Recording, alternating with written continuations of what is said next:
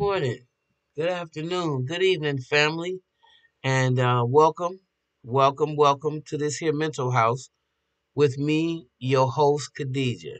Now, before we get started, let's do a little housekeeping here. Um, y'all know if y'all have any questions and you have any suggestions, you can hit me up at www.mentalhousetv.com or www.mentalhousetv@gmail.com. In fact, that's a better place to hit me up at www.mentalhousetv@gmail.com.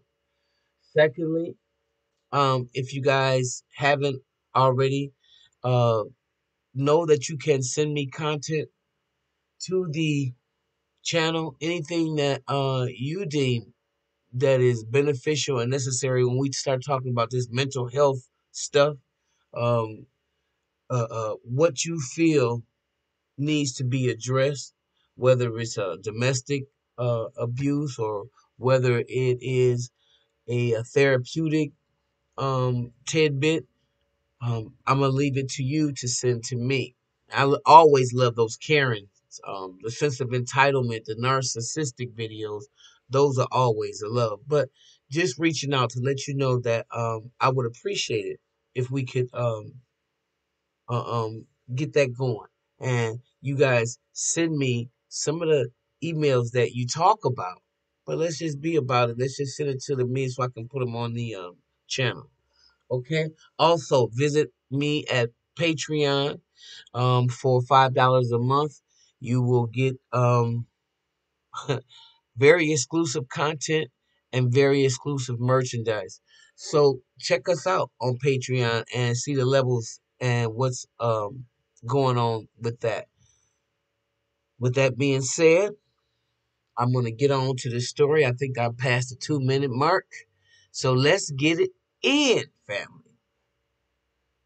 This news was a little bit disturbing for me because I see that a civil rights leader, Reverend Jesse Jackson, 79, and his wife Jacquelyn have been hospitalized in Chicago.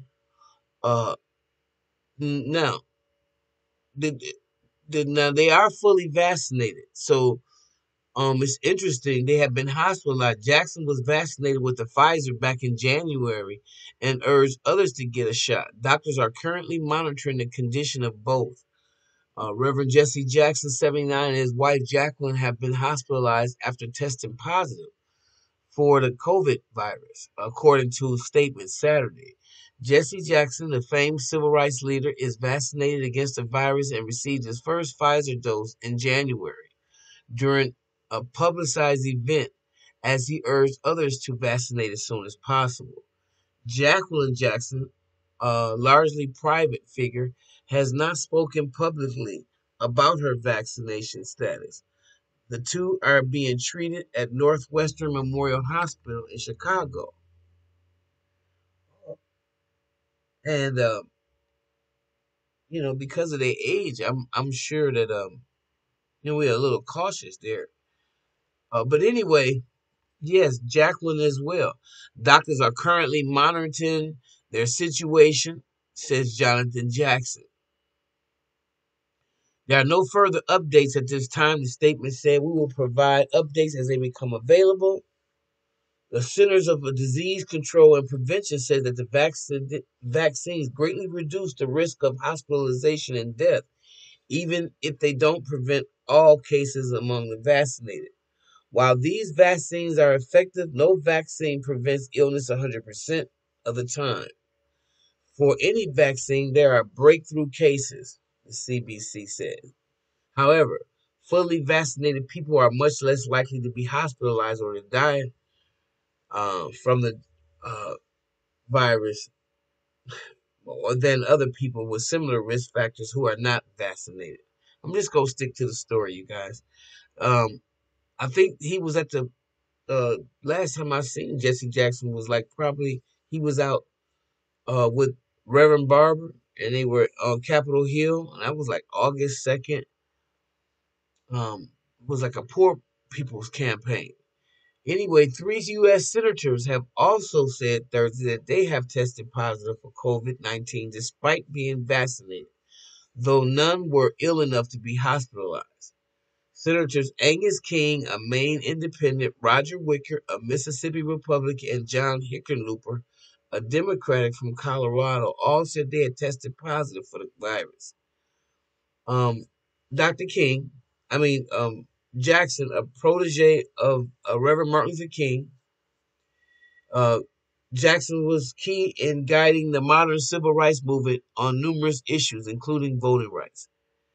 Jackson has remained active, most recently advocating for COVID-19 vaccines for Black people who lag behind other groups in the United States. And for the past month, Jackson has been arrested twice for participating in protests demanding the passage of the Democrats' voting bill. In late July, he was arrested during a sit-in at Senator Kirsten Sinema's office in Phoenix, where protesters demanded the moderate Democrat withdraw her support for the Senate filibuster. Hmm. Um, let's see. And then on the second, he was again arrested at the U.S. Capitol, along with two other demonstrators and protesters. So, at the protest organized by the Poor People's Campaign, it was part of a series of events to demand the passage of the Democratic new election rules to end the filibuster and a $15 an hourly minimum wage for protection rights for immigrants. Speakers at the rally that began in Washington, D.C., in front of the Union Station, had ended on the Capitol steps, included Lyndon B. Johnson's daughter, Lucy Baines Johnson.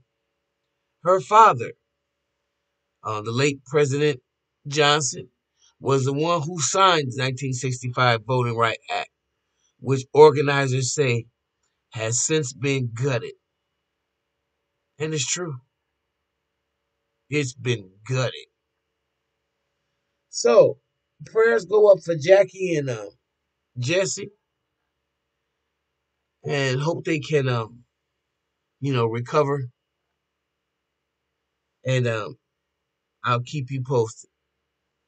So, with that being said, if you like what you hear, please like, subscribe, and share, and we'll see you in the next video. Bye bye.